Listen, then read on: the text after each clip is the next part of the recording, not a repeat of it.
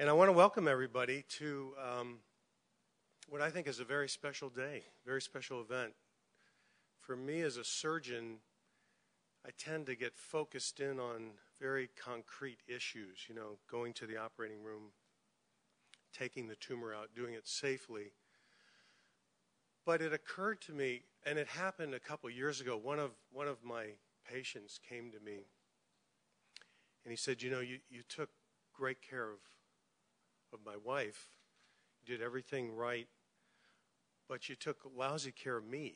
I said, what do you mean? You didn't have the tumor. He said, I know, but I was the caregiver. And it was like, wow, I've never heard that word before, caregiver. And then I started to think about it, and yeah, I realized that we have been remiss as physicians in our responsibility in caregiving. So he challenged me. He challenged myself and Suzanne Chang, one of our neuro-oncologists. And to make a long story short, we made a training video. We got a grant from a private foundation and made a training video on how to be good caregivers. And I sent it to every neuro-oncologist and every neurosurgeon in the country for gratis, because I really believe that that is tantamount to patient safety, is our ability to really care for or provide the necessary tools for those who do give care. So to be here today to talk about not only our research program, but also on how we think the caregiver's role has evolved is very special. And so I had this very unique opportunity to go back to Boston. At the request of Vicki Kennedy and Senator Kennedy, I was very honored to meet with them in Boston and discuss his case and help him decide, and Vicki, on how to proceed, how to start down this very long, difficult pathway.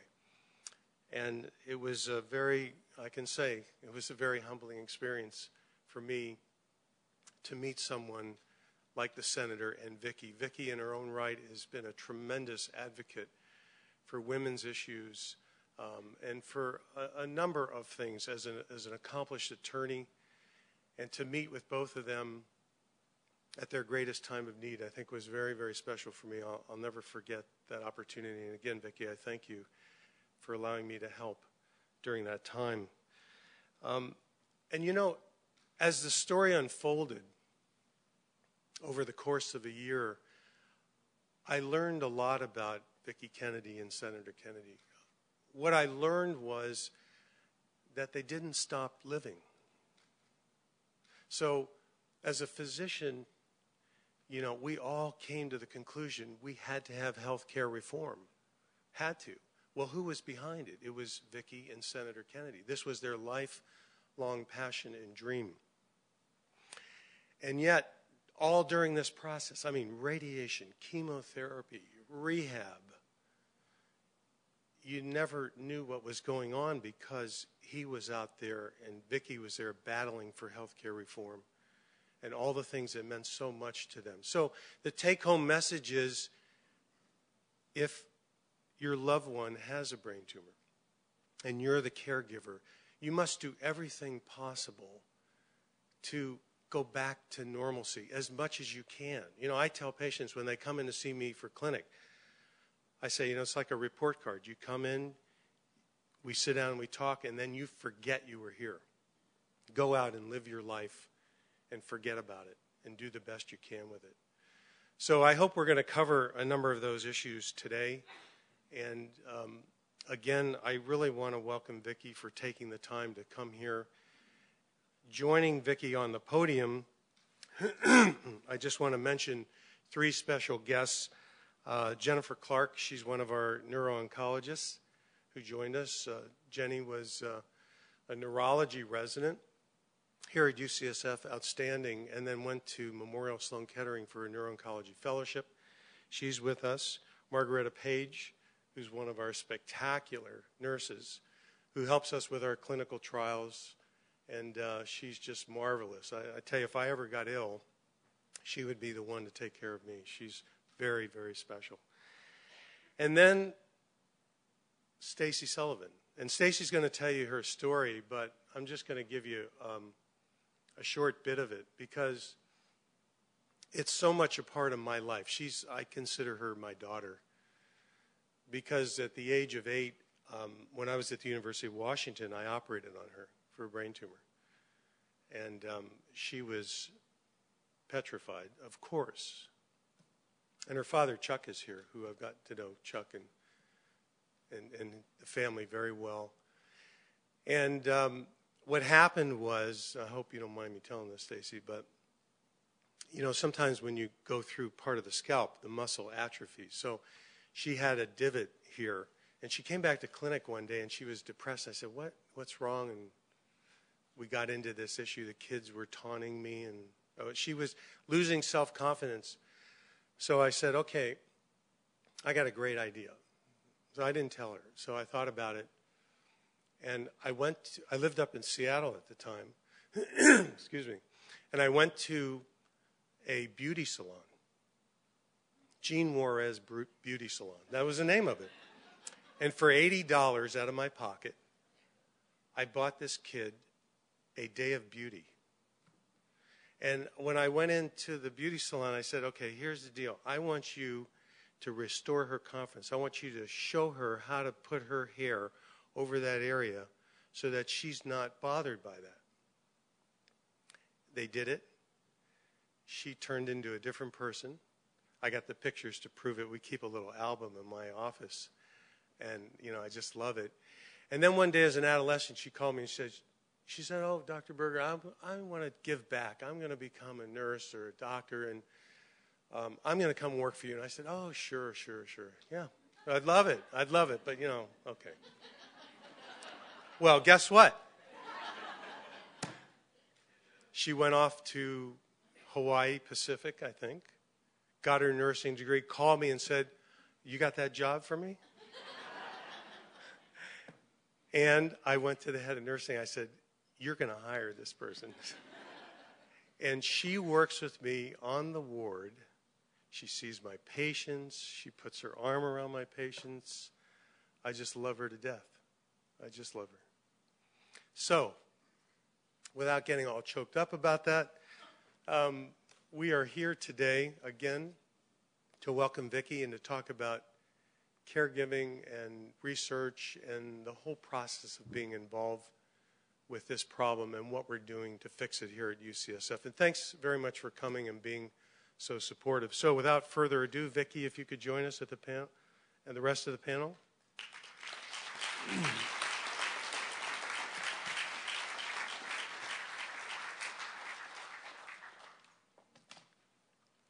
Thank you so much, Mitch, for that warm introduction. Thank you for what you do. Thank you for the unbelievable advice you gave to Teddy and me when we had our diagnosis. You know, when we got that diagnosis, we looked for the best minds, the best medical minds in the world. You are so lucky here to have Mitch Berger, because he was at the top of our list. And we got into an East Coast, West Coast kind of thing, and where do you travel and how do you do? Seriously. But Mitch stayed in touch with us. His advice was indispensable to us. He was part of our team. And he and I have stayed in touch during that time. And when he talked to me about what you all are doing here and asked me to come out here and talk to you, I was honored to be here. And I am so thrilled to be here and talk to you about our journey. And Sue, it's so great to be here with you, your magnificent chancellor. You are so blessed to have such a dynamic woman at the helm. I just love women in power. I just absolutely love it. And Jan, speaking of women in power, there you are. So it's great to be here with all of you. You know, we all come to this from a different place. Some in this room are researchers. Some are donors and advocates. Some are the doctors and nurses who treat patients. Some, as we saw, are patients themselves. And some, like me, are family members, caregivers. But however we come to the issue of brain tumors, we must all be in this together. And that's why I wanted to be here today. From the day my husband was diagnosed with his brain tumor, it wasn't just his brain tumor. It was our brain tumor. And that's always how I described it. It was our brain tumor. In every single way, it was a joint journey. And that's the story I want to tell you this morning. The story of our brain tumor. And I hope you agree with me that it is not a sad story. It's a story of hope and happiness, of love and laughter and outstanding medicine and optimism.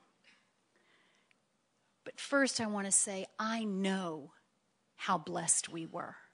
I know that we had health insurance. We had financial resources.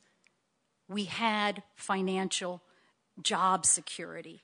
We had access to the best medical minds, including Mitch Berger, to help us. We had family around us, and maybe most of all, we had each other. You know, we used to say all the time, thank God we love each other, but even more, thank God we like each other. Because we spent so much time together and wanted to spend that time together. I never take all of those advantages for granted. But it's no exaggeration when I say that spending those 15 months with my husband, those last 15 months of his life, that was the greatest gift of my life. It was the greatest privilege of my life. Now, don't get me wrong. No one wishes for a diagnosis of a glioblastoma.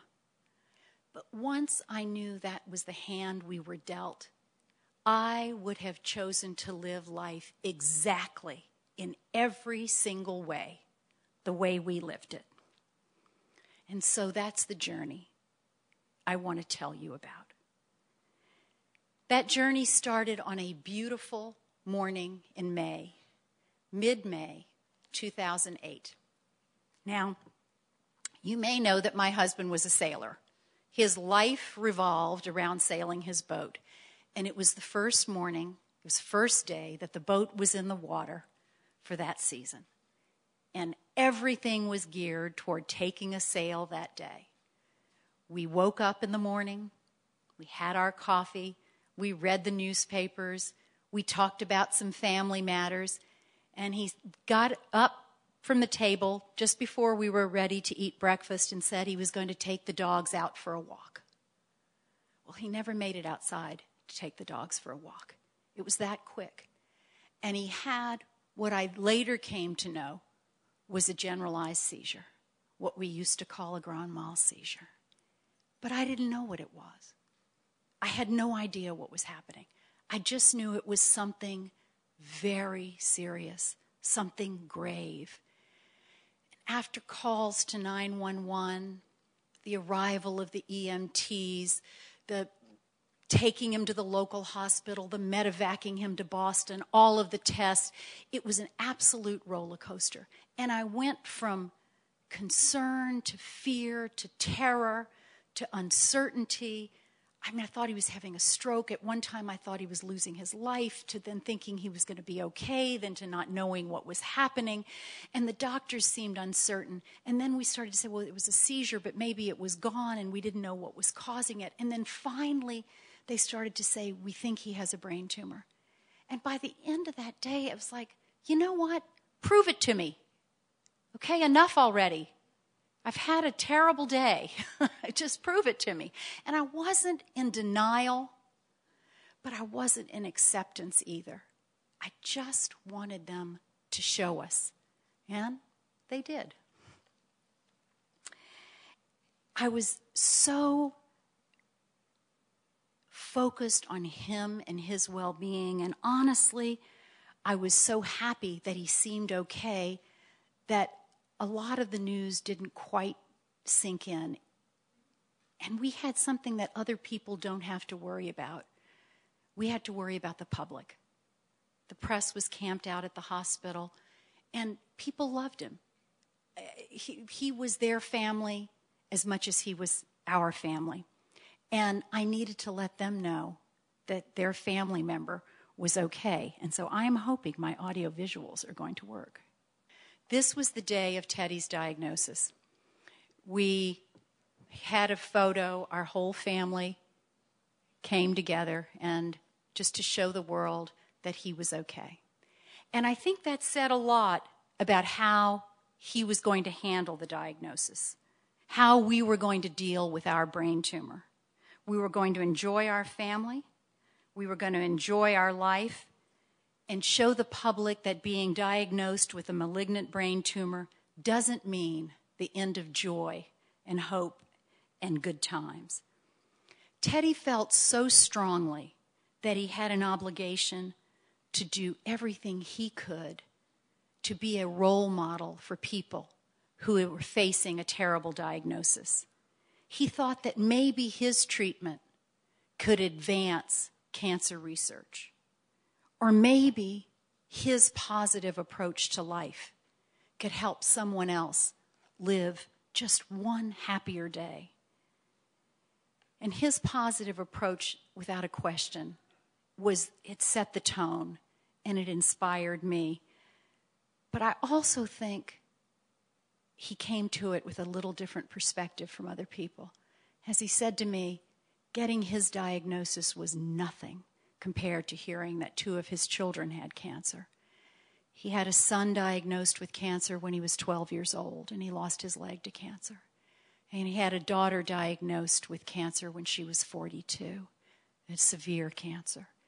And his perspective was that it was so much worse when it's your child, and that he could take it, and he was going to be a role model for others. And that was the attitude that he projected. But let me say this, he wasn't putting on a happy face. He understood himself and what he needed to do to stay ahead of the darkness, as he put it. He needed to live life. That was the decision he made. He needed to embrace life. He needed to breathe fresh air. He still needed to be that strong person that everyone in our family relied on. He needed to be those big shoulders that we leaned on. And he needed to sail his boat. He believed that sailing wasn't only a metaphor for life, it was an affirmation of life. And so when we left the hospital in Boston after the diagnosis, the first thing we did was head out. It was cold. Was head out, return home to Hyannisport, and go out for a sail. He embraced life. There he is, skippering that big old boat, breathing fresh air, captaining his own ship, steering his own course. We still didn't know what his treatment plan was going to be. We didn't know what the future would hold, but every single day he was out there on that boat. Once his treatment plan had been decided, of course we were fast on that track. And we weren't, let me just say this, we were optimists throughout, but not Pollyannas. We understood the seriousness of what the diagnosis was. Teddy always said, and I think as a caregiver this was my most important thing, he always said I was great in a crisis. And he relied on me to be great in a crisis. So I saved my tears for those private times, usually in the shower by myself, because he needed me to be strong. He needed me to be his advocate. And I took that role willingly. He needed to still be the nice guy because that was his persona. So I was sort of he could be the happy lion and I was the fierce lioness. But he showed me that you could live life in 3 time zones, so to speak. And I think this is a great lesson for everyone facing this challenge.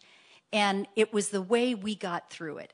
The first time zone was to be really, really practical. And he got all of his business in order. It was very, very practical. And I mean spiritually, legally, legislatively, with the family. He did all took care of business. did all that in a very matter-of-fact and important way. He teed up all the legislation he was working on. He met with the lawyer. He met with the priest. I mean, he did everything that he needed to do. But at the same time, we lived in the present time zone. And we had an unspoken pact between us that we would not grieve until there was time to grieve. That we weren't going to ruin the time we had, which we hoped was going to be a very long time. That we weren't going to ruin it by talking about what ifs. That we were going to do exactly what Mitch Berger talked about. That we were going to live life. We weren't going to spend our time dying. We were going to spend our time living. And we did that, and it was magnificent. And finally, we lived in a goal-oriented time zone. Teddy was a person who needed a goal. He needed to have something to look forward to. His number one goal was being able to speak at the Democratic Convention. So we were looking forward to August of 2008 and being able to speak at the Democratic Convention. But something came up before that was exhilarating, beyond exhilarating. We were driving from Cape Cod to Boston one morning, and he's reading the newspaper, reading the Boston Globe, and he said, Medicare is in jeopardy, and the vote failed, a filibuster failed to be broken by one vote. I would have been the one vote.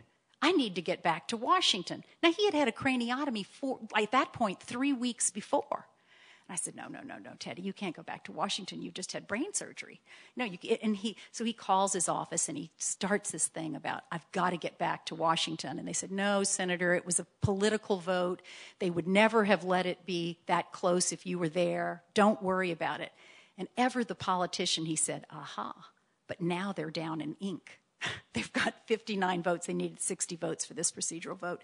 They can't take back those 59 votes. And if I show up, I'll break the filibuster if they call the vote again. And he had this in his mind, and they did call the vote again. And it was a secret little background thing that no one knew about except the majority leader and Teddy, who was absolutely determined. So this is 4.5 weeks after brain surgery. Mr. Reed of Rhode Island. Total surprise to his colleagues. And this is the longest clip, but I have to show you. I was in the gallery watching, weeping. Both sides of the aisle stood up, cheering for him. Total violation of protocol and decorum in the Senate.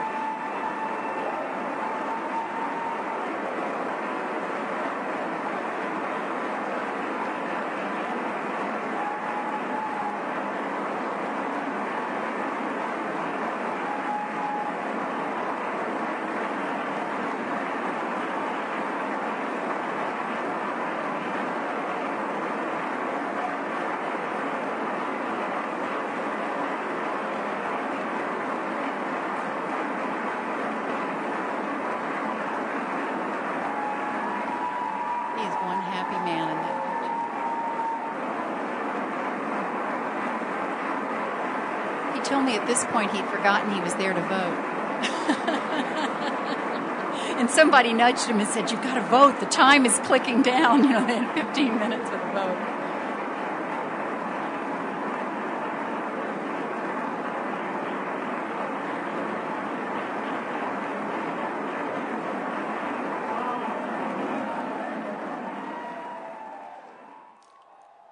After he voted, not only did they get the 60 votes, but so many votes on the other side of the aisle shifted so that they ended up with 70-something votes, which made it veto-proof.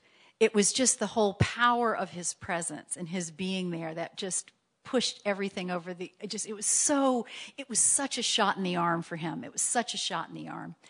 The next thing he was geared toward was speaking at the Democratic Convention. This was in July of 2008. This was July 9th. The Democratic Convention was August 25th, 2008. And he started working on the speech. We started working on it at probably the very end of July, beginning of August, drafting it, working with a speechwriter, Teddy and I and a speechwriter, drafting it together and having a teleprompter and practicing it and just trying to see how would the teleprompter work. And we realized that having it in front and not side to side was the way to go. And editing it and working it and seeing it was an unbelievable experience. Every day at 10 o'clock, we had a secret little place set up in the house where we would practice the teleprompter. And he was, like, again, he loved these little secret things that he was going to spring speaking at the Democratic Convention on the Democratic Convention. And the day we left, he started to feel some pain in his side. And we thought the dog had jumped on him and given him a bruise. Little did we know that he was having the first kidney stone of his life. And we got to Denver, and here he is, fine in every way, ready for his speech, and he had a kidney stone.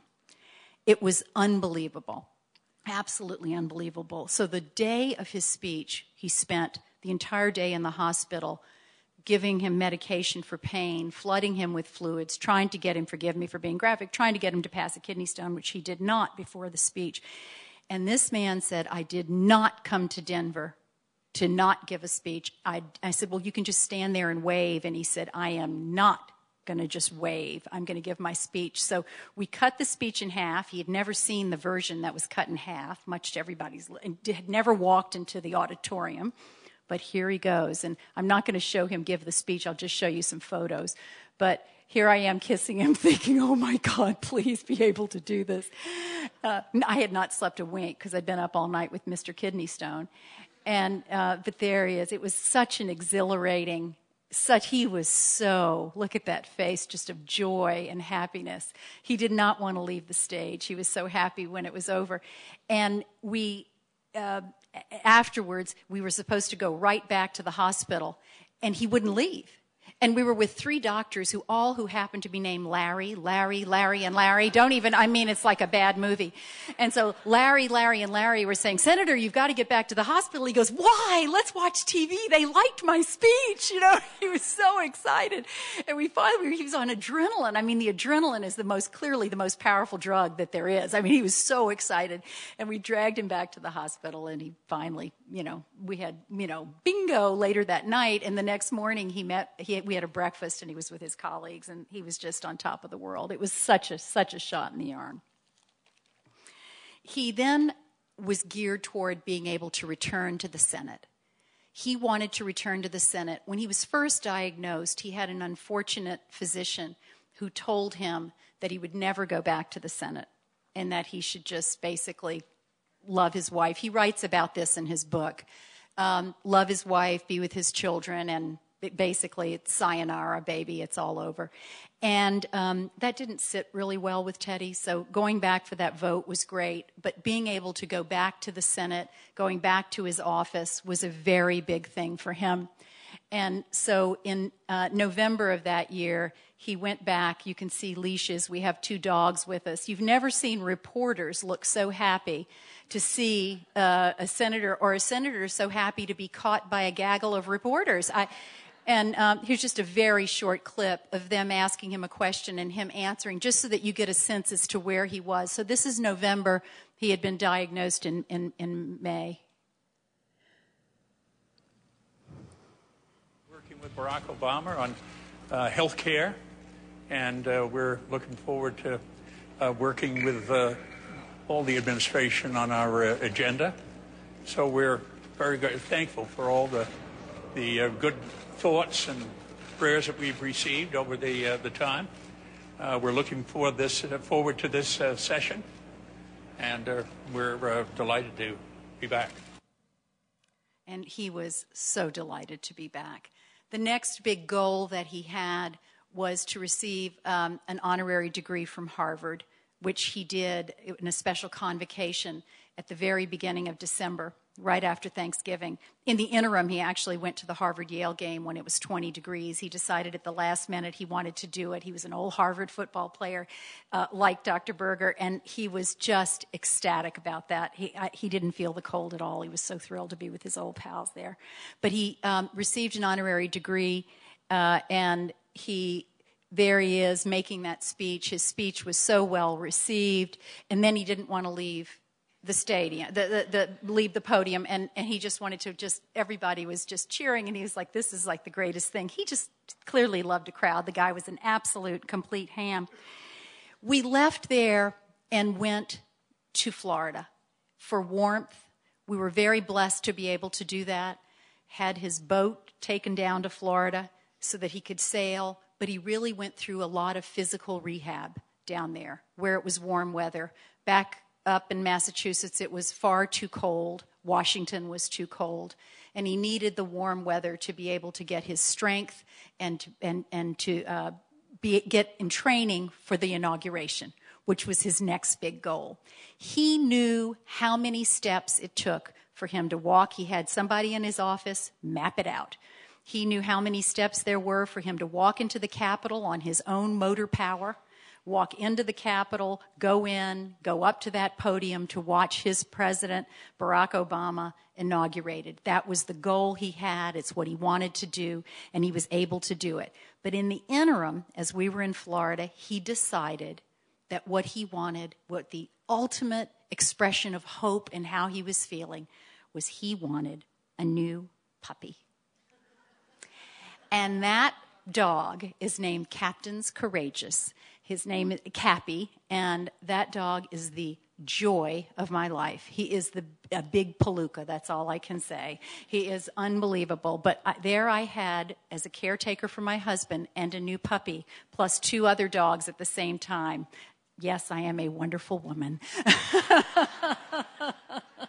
No, I love that dog. And you can see, Teddy was in his Ernest Hemingway phase at this point. He was growing his beard. He was just so happy about that. And then there was the inauguration. This is Inauguration Day. And, we ended up hearing a lot about his having a seizure at the end of that day, but that's just something that happens, and it really was not a big deal. It was a big deal, but it was the end of the day. The joy had happened earlier in the day where he was there, he was at the lunch, he was out on this freezing day out there. But look at this. Does he look like a happy man standing out there, just before the president was being sworn in? In Florida, I had a special birthday party for him. We sang, he loved Broadway show tunes more than anything in the world. So I had friends come, and I had somebody you may recognize. She's in a TV show. You may not know that you may know because she was in some TV shows, also movies where she sang, but she also is a Broadway singer. Christine Baranski is a great pal, and she came and sang. We sang Broadway show tunes out on our patio, and he was just really happy, and that was his birthday. He then, his actual birthday when he turned 77, and I want to make sure I don't lose the other. Oh, yes, that's right. So then the next big step was the president was having at the White House a healthcare summit. Now we're into March. He was diagnosed the preceding May. I think that you see how great he looks is really powerful, and that's why I wanted to give you my show and tell.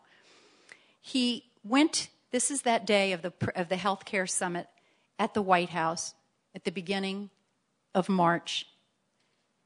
This was the cover of one of the weekly magazines. The president was supposed to call on Teddy to go to a podium where he had his prepared remarks, and instead just called on him, and Teddy decided he wasn't going to speak from prepared remarks. The president had called on him, and all of his colleagues were there. I join with all of those that feel that this is the time, now is the time for action. I think most of us who have been in this room before have seen other times when the House and the Senate have made efforts, but they haven't been the kind of serious effort that I think that we're seeing right now. He went on to say, this clip, which I was able to get from AP, cut off, and I wanted to, which is the real part I wanted to show. The end of that clip, he says, I look forward to being a foot soldier in this battle, and this time we will not fail. And it was such a powerful moment and such a real shot in the arm for people who were fighting for health care reform.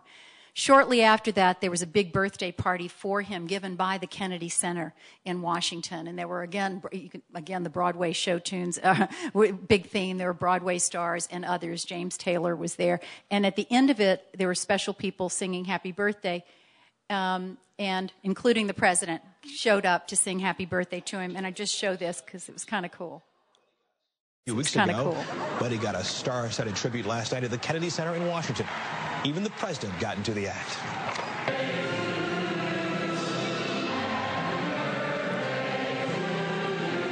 Pretty wonderful.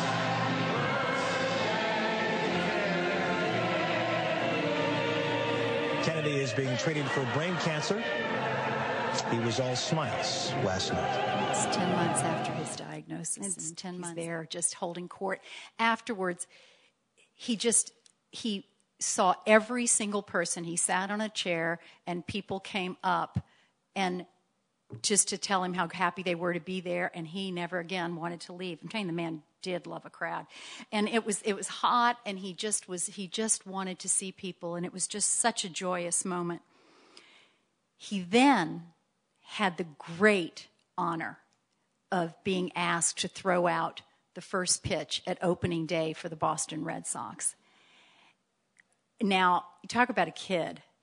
He was so thrilled, but because of his disease, it was not, and because of terrible shoulder calcification from those football days, throwing was not something that, the combination of right side throwing and bad shouldering was not something that was really going to go very well, and we knew that, but that was fine. He was throwing to Jim Rice, the new Hall of Famer, and he was told, you won't be on the pitcher's mound. And Teddy practiced. He had it really down. He knew it was going to be great. He was a theme here as a preparer. He was a big preparer. And he goes out there. The crowd is with him. Roar, he's all excited. And they put him on the pitcher's mound. Well, the angle of throw was down, and that was not so good. And so it took a little hop. Not good. For opening day, and a hop was not good. He was not happy about that. So he turned to Terry Francona and he said, I want one more. Now, who does that, right? And so Francona does like this. He says, one more. And later that night, so this, that's more Kennedy Center. But there's Teddy on the mound. How great is that picture? Do you think there's a man enjoying himself? Later that night, Teddy told our grandsons, he said, I was going to stay out there all day until Jim Rice caught it without a hop. He said, that's what we Kennedys do. We stay at it until we get it right. It was a great lesson of life. His last public appearance in Washington was for the signing of the Edward M. Kennedy Serve America Act, and it was this great bipartisan bill where it was overwhelmingly bipartisan in passage, Republicans and Democrats. And the last act, Orrin Hatch moved by acclamation that the Serve America Act be named the Edward M. Kennedy Serve America Act, and we were at the Senate actually the day it passed, and it was wonderful, expanding national service. So we went to the White House before.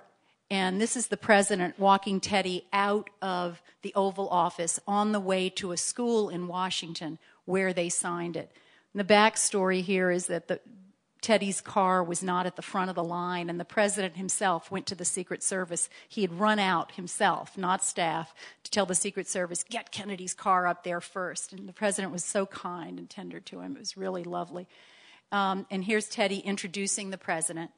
And the president was just enjoying the moment and giving Teddy the pen. Teddy proud to have that pen, and it was his. It was just a real moment. We went on to the Cape, but he continued to work by teleconference with his committee. Continued to have staff people coming to the house, and Chris Dodd was his lieutenant who was chairing his committee on health care.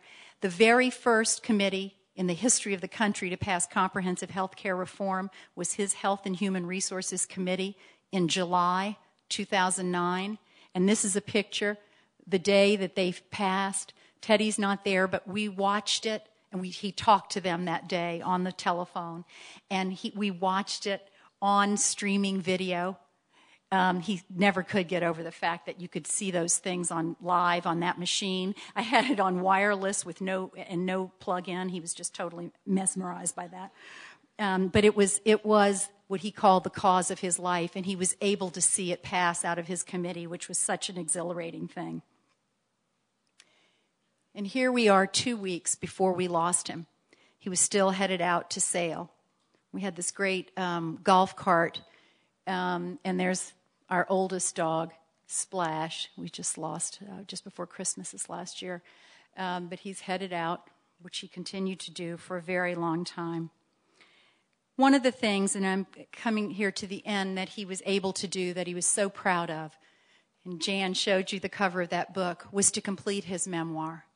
He was so organized, as I said, and he had time set aside every day. He had kept a diary for 50 years. For 50 years. Actually, longer. I have his diary from his first communion that he dictated to his nanny. Of course, he made his first communion with the Pope, so it was something that was worth dictating. It was, I know, really.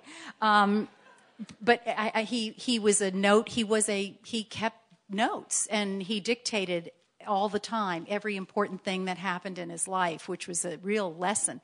So we had this rich wealth of information, and it also prompted his memory on other stories, and it was fantastic. And he had done a 5-year oral history project, official oral history project, that he was just completing just before his illness. So there was a lot of wonderful information in there.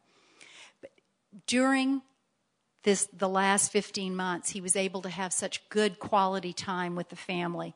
And one of the stories that was his favorite, for our family, one of the things we cherish the most, and why I think it's so important for the continued work that you do here, and for continued research, so that we can have these quality moments with family and we can continue to make this progress, is the story you're going to hear here.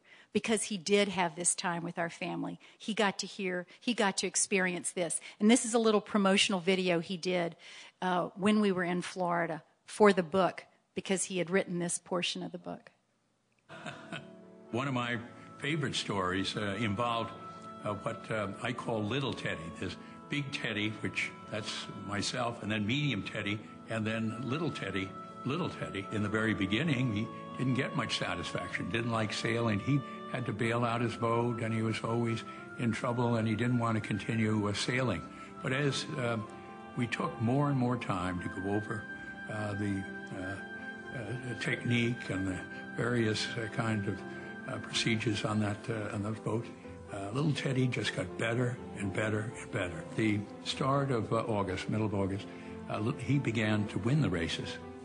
And at the last race, he won the whole series. And by the end of the summer, he was eager to learn. When they gave the awards, he got the award for the most improved sailor. I think they're related. That was a great moment. You couldn't even button up his coat because his chest was so filled with pride and achievement on that. And it was a great lesson, whether you were a child or whether you're a grown-up, that longer I live, the fact is, by persevering and sticking at it and working at it, you have a real opportunity to have an impact. And I think I'll let Teddy have the last word on that. Thank you.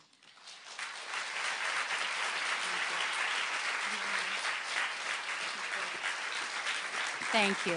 Thank you. Oh, thank you so much for having me today. I've been asked to come up and deliver a brief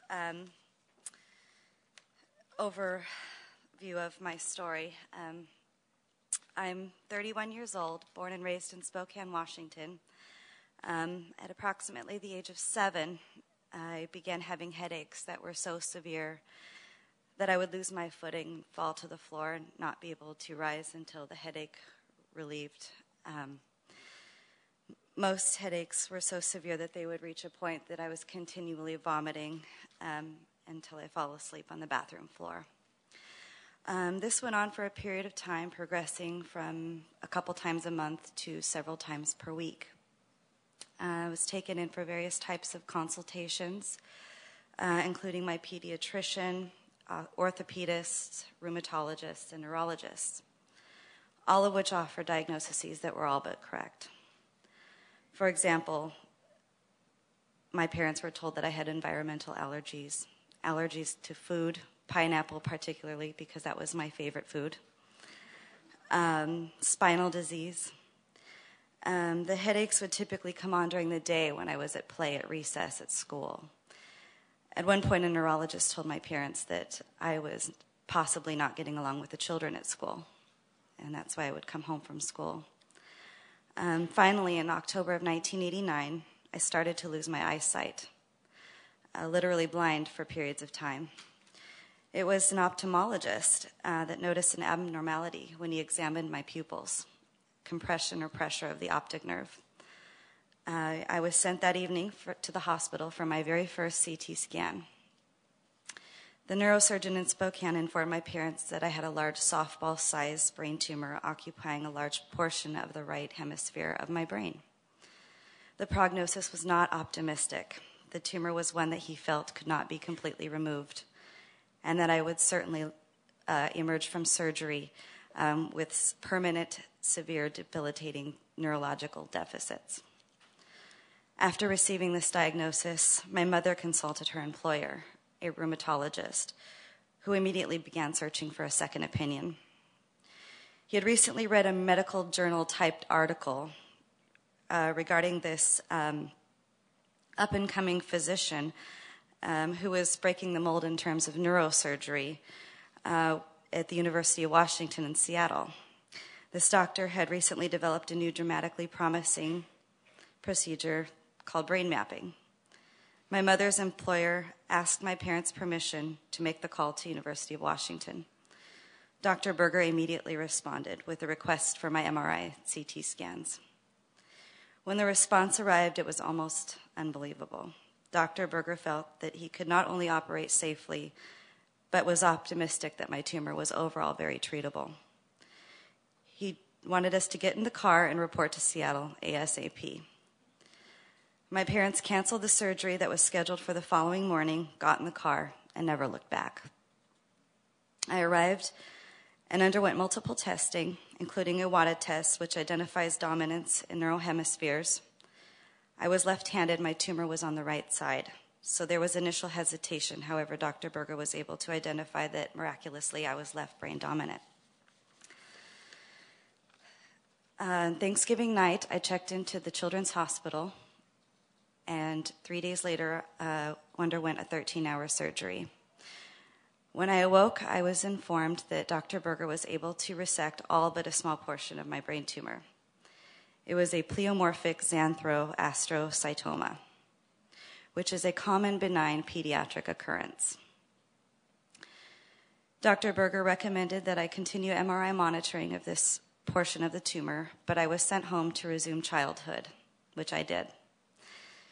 In 1991, my MRI revealed that the small portion of brain tumor had indeed progressed. I returned to Seattle and had my second brain surgery. This time, he was able to resect the entire tumor. However, with the advancement of technology and pathology identification, this time he felt my tumor was better described as an astroblastoma, which is also a benign brain tumor. Although he had resected the entire tumor, he felt it would be important for me to have a course of radiation therapy following surgery and continue with MRIs. So for 3 months, my family and I lived in the Ronald McDonald House in Seattle, Washington, where I underwent my therapy and several follow-up tests. I made many lifelong friends with my pediatric cancer siblings that I still have to this day. After radiation was complete, I was a little upset about my hair and my skull, as Dr. Berger mentioned, and so he offered to send me to a very prominent salon in Seattle for a day of beauty. I spent the entire day with several hair specialists montaging palatable hairstyles until I left feeling absolutely beautiful. I will never forget that day. I returned home after that and tried to resume normal life, which I did, went back to school, continuing having my MRI follow-up scans. In 1995, however, a spot showed up on an MRI scan, and Dr. Berger had, again, advanced technology at his fingertips and requested me to come back to Seattle. And so I did, and I received stereotactic radiotherapy, which did completely dissolve the lesion that was seen on the MRI scan, and it was great because I was done in 1 day. It was very different than the surgical experience I had had from before. 1998, I graduated high school with no missed grades and no academic delay. I went on to live a very normal teenage life, started driving, and life was good for a long time. 2001, my MRI revealed another lesion. Dr. Berger this time called me back for my first trip, or called me back to have surgery for my first trip to San Francisco, where I received my third brain surgery, this time a meningioma, also a benign tumor that he felt was likely the cause of radiation exposure from years prior. I went home after surgery, this time with a mission. I was going to work with the doctor that I so respected and loved, and I then went to nursing school. In 2007, I graduated from the Hawaii Pacific University nursing program, called my favorite doctor, said, "It's my turn to pick your brain." I said, "Please put in a good word for me because I'm applying at the neurological unit at UCSF." And he did. On October 8th, 2007, I began my journey as a neurological nurse, helping those like myself. At this point, I again found home with the population that I so loved and identified with. In February of 2010, after giving birth to my first child, Charlie Mitchell, my MRI dawned another tumor. I underwent my fourth and hopefully final surgery. The surgery revealed that my original tumor had once again resurfaced. A full resection was achieved, and I returned to work in May. I have been fortunate enough never to have my tumor progress to a metastatic form, nor have I ever suffered from a seizure or neurological deficit. Through it all, even as a child, through all my therapy and all my consultations with Dr. Berger, he has always gotten down on my level and said to me, "Are you with me? Let's get rid of this thing." I'll never forget that, because he's the only one that ever did. Everyone else spoke to my parents and over me. He made sure we were a team. I vow the rest of my life and career will be dedicated to this population that have my heart and the man who made it all possible. Dr. Berger, we have one common goal: to find a cure for this horrible disease and help those who suffer with this disease live a more contented life through love and a certain normalcy while battling for survival. Every day counts and should be considered a gift. Thank you for having me. Boy, I have to say, Stacy, this is a hard act to follow. I'm going to just talk very briefly a little bit about what I do. So I am Jenny Clark. I'm one of the 4 adult neuro-oncology physicians at the UCSF Brain Tumor Center. And I spend a lot of my time seeing patients, a number of whom are sitting in the audience today. A lot of them are being treated on clinical trials, but many more are either being treated outside of a trial or have completed treatment and are in follow-up and coming back to check in. I often work in tandem with local medical and radiation oncologists to care for patients who live farther away, providing expertise, interpreting MRI scans, and helping to guide treatment. Most of the rest of my time is spent either teaching, trying to develop those young physicians who are going to take on the leadership elsewhere that Dr. Desmond Hellman talked about, or doing clinical research, in particular writing clinical trials, getting them up and running, monitoring and reporting toxicities, and analyzing the treatment results. Although I don't do laboratory research myself, I also work closely with our lab researchers to identify promising new treatments and combinations of treatments, and then to move them forward into the clinic by testing them in clinical trials. It probably won't come as a surprise to you if I tell you that physicians are goal-oriented, both by nature and by training. Our goal here at the Brain Tumor Center is to cure brain tumors, and that this is important really goes without saying. But of equal importance is the journey that our patients and their loved ones take to get there, and that journey is the focus of the discussion today. I've always understood that this is a difficult journey, and I've understood that both intellectually and emotionally. Last winter, however, my husband's father was diagnosed with a glioblastoma, and I found myself in the position that many of you are in, of having a loved one with a brain tumor. I also found myself in the role of guide and translator for my family. A small part of that involved discussing the treatment options, but a much larger part involved explaining what effect this diagnosis and treatment was going to have on their lives, addressing side effects of both the tumor and the treatment, negotiating and arranging for physical, occupational, and speech therapy, and wading through a morass of health insurance and disability forms. It was an incredible challenge, even with an insider like myself to help, and it really brought home to me how overwhelming this experience must be for families that don't happen to already have a neuro-oncologist in the family.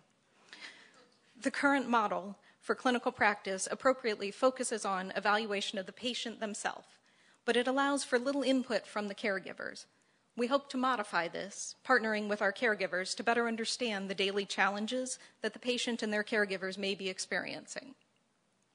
Our goal is not only to improve the caregiver experience, but also to improve quality of life for the patient. We have a proposal for a new integrated clinical practice model that we're very excited about. We would like to add a team centered around a nurse specialist whose area of expertise would be quality of life in neuro-oncology. Many of our patients have their MRI scans at UCSF just before they come in to see the doctor. That takes about 45 minutes. What we'd like to do is we'd like to start by asking our patients to identify their primary caregiver and then to give us permission for that nurse to meet with the caregiver during those 45 minutes to assess potential issues across the physical, cognitive, emotional, and social domains, as well as to identify caregiver needs and concerns. He or she could then tailor the recommendations, including potential referrals to social work, physical, occupational, or speech therapy, neuropsychology for cognitive evaluation or emotional support, or to a nutritionist. I'm really excited about this practice model, which I think is going to bring us an important step closer to providing the truly interdisciplinary care that we strive for at the Brain Tumor Center. And we're currently working to raise money to implement this concept. Equally exciting is the fact that, in addition to providing this additional support for patients and their caregivers, this model will allow us to collect important information about quality of life that can be evaluated in our research setting, providing us with valuable data that we can in turn use to further improve care down the road and allow us to make that journey we're all on a little bit easier. It's an honor to be here. Thank you. Thank you for having me here today. My talk today is a little bit about what we as nurses do, and I wanted to start about the goals of nursing in general. And of course, our first goal as nurses is to administer and or coordinate the care that the doctor directs us to do. But in addition, we work to promote patient safety. We work to assist patients and families with coping with changes and in their health status. And lastly, we work to optimize patients' and families' quality of life. And that's really what I want to talk to you about, what we do today. And so how do we do that as nurses, particularly when we're thinking about the brain tumor patient population? So the first thing we do is we act as educators. As you all know, when a patient's diagnosed, the need for information is enormous. When patients and families are called to learn about the disease and the treatments. And basically, these patients and their families have landed in a place that they didn't ask to be. And to get along, they have to learn a whole new subject area. And if you think about that subject area, it's not an easy one. They have to learn neuroanatomy, neurophysiology, and pharmacology, all at the same time, sort of managing many, many appointments with healthcare providers. The other tricky part is that often the patient is still recovering from surgery, and so this burden often falls on the caregiver. And so it's up to the caregiver to learn this new vocabulary and how to navigate and sometimes wrestle with the healthcare system to get what it is that they need for their loved one. In addition, they're having to continue working, run the house, manage the finances. So as you can imagine, this is really a busy and stressful time. So as nurses, I feel like it's an honor to be able to be there to help patients and their caregivers navigate through the healthcare system, sort of reinforce what they've learned from the doctors, be available to answer any questions, and sort of assist as they go along. One of the other things that nurses do in conjunction with the healthcare team is manage symptoms. And if we can manage some of the patient's symptoms, that can have a definite positive impact on quality of life. So at the same time that the patient and the family is trying to learn all this new information, they're sort of grappling with the ramifications of the side effects or the symptoms of the disease and the side effects of the treatment. So a lot of patients have changes in their physical capabilities. They might not move as well, they might not see as well, so their safety is impaired, their mobility is impaired, and a lot of them have real diminished energy as well. They may suffer from changes in their cognitive capacities, meaning their memory might not be as good and their processing is not as good. And we also see changes sometimes in personality and mood, which is not always due to the tumor itself, but sometimes the medications. And so what we try to do with the doctors is think about how we can make these things better. So we might suggest changes in medications if that's appropriate. We might need to modify treatment regimens. And then we sort of call on all of the ancillary services and resources that we know. So we make referrals for patients to physical therapy, to speech therapy, occupational therapy.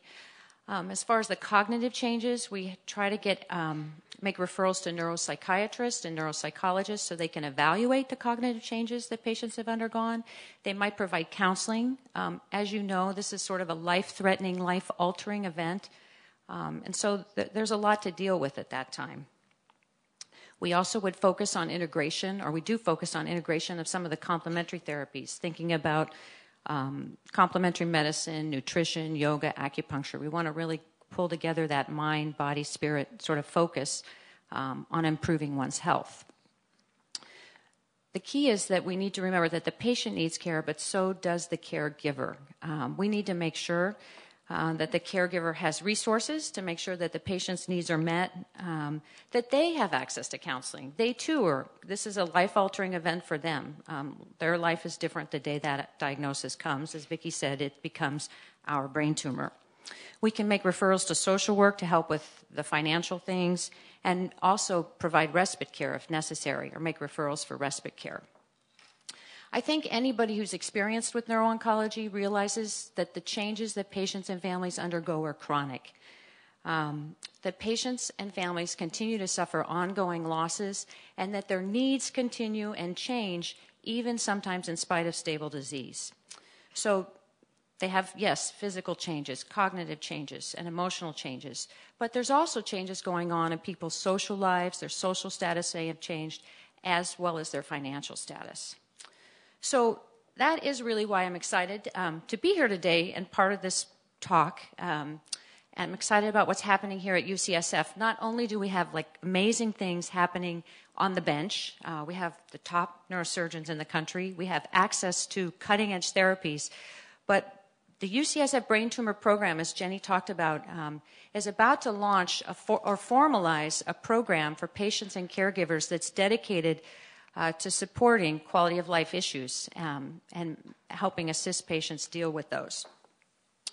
We're going to have a team that's committed and available to optimize care surrounding quality of life issues. And so they'll be doing what I talk about that I do now, but they're going to have the time and the resources to really make a big impact. So they're going to do even better. They'll be focusing on education, assisting with navigation, providing care, ancillary referrals to ancillary services, and again with a big focus on caregivers, because we know if we can help take care of the caregiver, then they can take care of the patient, which then improves the patient's quality of life, which then circularly improves the caregiver's quality of life.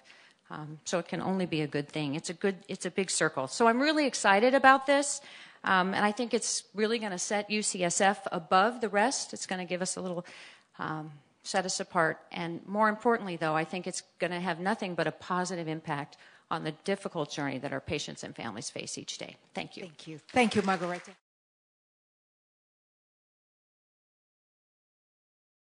Question for Mrs. Kennedy. Several questions people want to know about the decision you both made about the quality of life and the quality of time, the time you had left. Did you have this aha moment? What did you say to each other? People want to know about the quality of time you guys decided to have. I think the pictures sort of said it all. There was never a question that we were going to live life. And there was not an aha moment because it was all Teddy. He was, it's just who he was. He was a fighter. He was a It doesn't mean fighter is maybe the wrong word. It was just in his being to keep going. It's how he had gotten through situations in his life. He had faced difficult moments in his life, and the way he always did it was to just keep going, and he was determined to keep going and to keep living life, and he understood that people were looking to him, and he wanted to be a positive example for our family, for our children, for our grandchildren, that even when you're faced with something as difficult as this diagnosis, that you can keep going. And he felt he had an obligation to people in general, and that maybe something good could come from his diagnosis. And I actually think something good has come from his diagnosis. I think I didn't know what a glioblastoma was. I had never heard the term, to be honest, and I think I'm a pretty savvy, educated person. And I think a lot of people didn't know what it was. And now it's something people talk about. Here we are talking this morning. Obviously, everyone here's life is affected by it, but it's something that's much more in the news and research, and it's out there. And I think that raising awareness and shining a light on it is something that would make Teddy very happy. Thank you. Question for Stacy. We hear your story, and you are a 4-time survivor, shall we say, and a mom. So what gives you the spirit to say, I can beat this? Stacy. It's not really a matter of having spirit to beat this. You just, like Vicki said, you do what you have to do. You're alive. You're not dead. And, until it brings you to your knees, you really keep going. Well, you're a great inspiration. Thank you. Several questions here, Dr. Berger, on a vaccine for brain tumor, on stem cell transplants. Can you address those? Well, maybe I could talk a little bit about stem cells, and then Jenny, you can address the vaccine. Margareta, you've worked with the vaccine. You know, we're all cautiously optimistic about stem cells. We're very excited about it for a number of reasons, but I think that we're at that phase now where we're just trying to learn. We're trying to understand. And the reality is that we think that the stem cell is going to be very, very important for a couple different reasons. Number one, we can take a stem cell and we can modify it, and we can give it back to animals, and the stem cell will actually track to a tumor. So we've been given a $20 million grant by the state of California. You as taxpayers voted for it. And here it is back to us. And in 4 years, what we have been asked to develop is a stem cell loaded with a therapeutic gene that we can give to a patient in the tumor that will deliver the gene and transfect the tumor. So we're at the end of the first year of that project. It's going very well. We're about ready to start the next phase. So we have great hope for it. The other quick point is that we believe that stem cells are going to help us understand the field of plasticity, neuroplasticity, and being able to reprogram your brain after it's been injured to improve function. So this is something that we're hoping is going to be elucidated in the future, and it's something we're very proud of.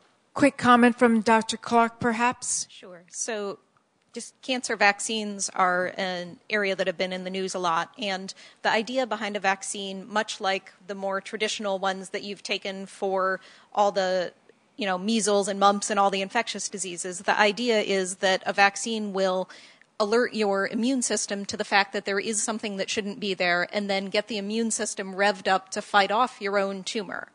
And it's a different idea than the chemotherapy and the radiation, which are kind of foreign outside toxins trying to fight from externally. And the hope is that we can really come up with a complementary method that will work in tandem with those to allow your body to do some of the fighting for us. And Teddy was diagnosed in 2008. And you see the progress that was made. As much as we hear bleak stories so often, but you think of quality of life and extension of life in that period of time.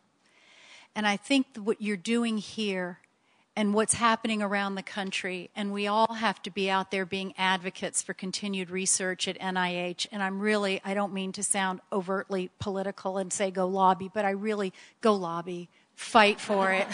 Let your voices be heard, because it is so important. We all need to be participating as individuals, but we need our government. You're so blessed here to have the state of California behind this kind of stem cell research, but we also need our federal government to be behind our research in every way. This is bigger than us. You know, Teddy, my favorite quote of my husband is, "We are Americans. This is what we do. We reach the moon. We scale the heights. I know it. I've seen it. I've lived it. And we can do it again. And we are Americans. We have done the most incredible things as Americans. We have done the breakthrough things in medicine, whether it's finding the polio vaccine, artificial heart, and on and on and on. When it comes to this issue of cancer, brain tumors in particular, I really, really believe we as Americans can do it again. Thank you very much. So, Vicki Kennedy, Dr. Mitch Berger, Stacy Sullivan, Dr. Clark, Margaret Pate. How about a wonderful thank you to all of them.